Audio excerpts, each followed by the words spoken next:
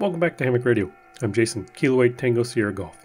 And today we're going to do a walkthrough of my home station and how I have it set up for doing digital modes. I'll also walk through the steps on how to get this set up in your own shack so you can have a one-click digital mode setup. Let's get started.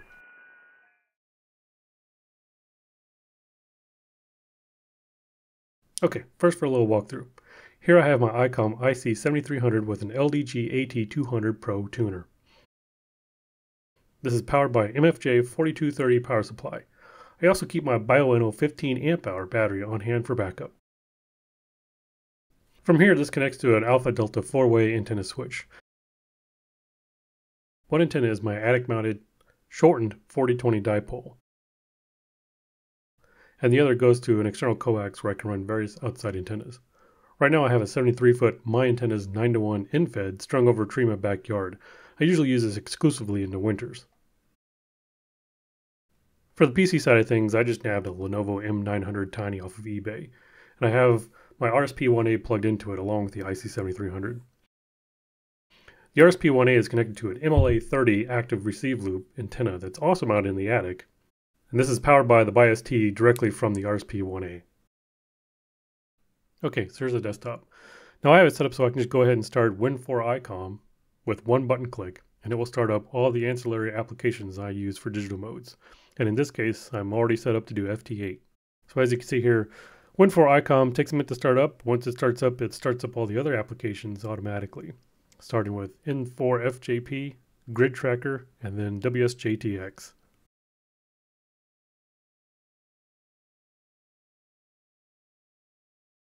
Okay, let's go ahead and show you how to get it set up.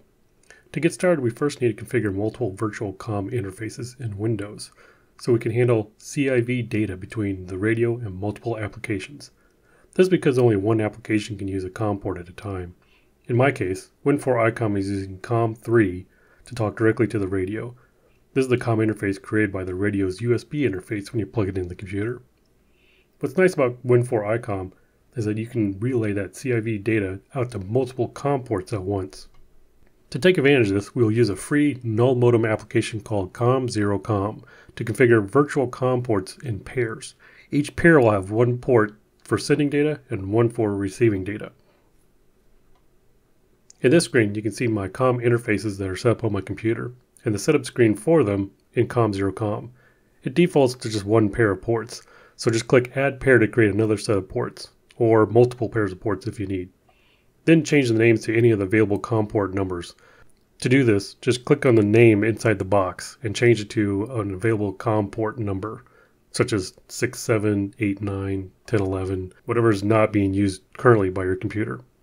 In my case, I added COM 6 and 7 and COM 8 and 9. We will then configure these ports in Win4Icom's settings under the third-party software and hardware screen. This is probably the hardest part so far. Everything's pretty easy after this. Okay, on to Win4Icom.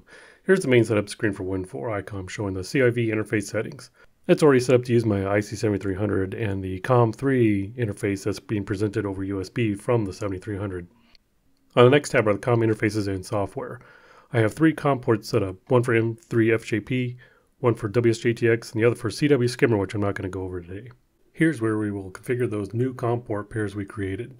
The first port in each pair is assigned here for use with an application. This is where Win4Icom will be sending the CIV data to. The applications will be using the other port in the pair. That will be the port receiving the CIV data for use within that application.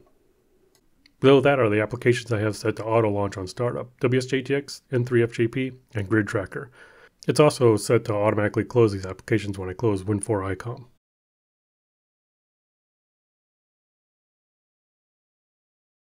The first application is my logger, N3FJP. Here we will configure the rig interface to use COM7, the other end of COM6 that we set in Win4Icom. This way it gets the proper frequency data from the radio when it saves QSOs. Set everything else up like you normally would for your radio, but take note of the address. Mine had to be changed to 94 for the 7300. Setting up a logger like this normally isn't required since it would already get information passed to it from WSJTX, but I like having it tied in anyway just in case I'm doing something other than digital work. For example, when I'm in the field doing parks in the air, it will automatically grab the time and frequency from the radio so I can focus on recording call signs. Less for me to worry about during a pileup. While we're in here, we need to make sure the API server is also enabled because I'm actually going to use Grid Tracker to notify it via the API to log successful QSOs. This way I don't have to manually import them from the WSJTX log file.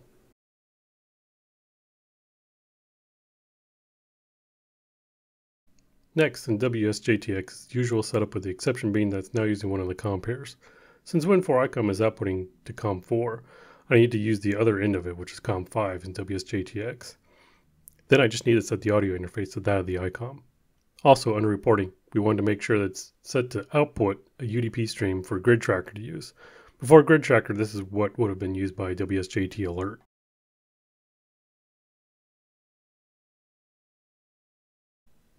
Finally, within Grid Tracker, we'll need to make sure it's set up to use the correct UDP port that WSJTX is serving data on so that we can properly post all of the spots that we're hearing. We also need to make sure it's set to log to N3FJP via the API port we enabled.